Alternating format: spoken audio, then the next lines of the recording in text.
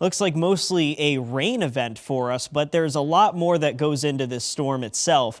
I thought it would be easier to just break it down in a timeline for you because there are a lot of moving parts here. Now, it'll start Thursday evening as a mix or snow, but quickly change over to rain.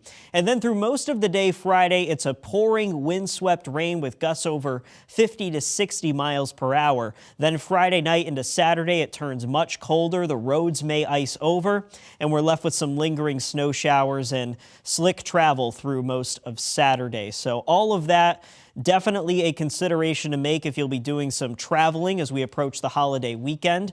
But up to that point, the weather will be fairly quiet around our neck of the woods. Temperature 20s and teens across the region this morning. We've got a 30 in Springfield, close to it in Burlington, but some snow is coming down in the mountains once again. This is I-89 in Bolton, where you can clearly see the snow is falling. And I drove this road yesterday. There were a couple of slick spots even in the afternoon, so locally tough travel may be possible this morning, but as you can see, the snow is not widespread.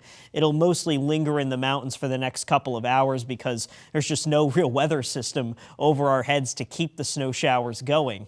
That's why the weather is so quiet through the next several days. Now, we'll find a few breaks of sun by the afternoon, but it won't turn into a blue sky. It'll just be a little bit brighter than yesterday with a light breeze out of the northwest and high temperatures not far from 30. You can see the clouds trying to break up on Futurecast by this evening, but this time of year you can never really bet on a sunny sky.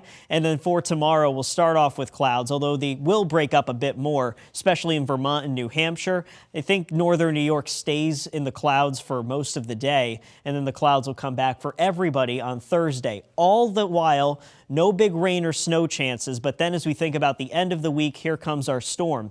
Thursday evening into early Friday, again, it starts off as a mix of rain and snow, quickly going over to all rain, and then a very windy, rainy day throughout Friday, then followed by some much colder air, flipping everything over to snow on the back end. So we'll largely call this a wind-driven rainstorm, but as you saw, there is a snowier component to it right at the beginning and at the end. But the snow is not the big headline here. In fact, the wind will cause additional power outages. Of course, we just had 50,000 outages in Vermont late last week from the wet snow that came in. We could be adding more to that as this system comes in.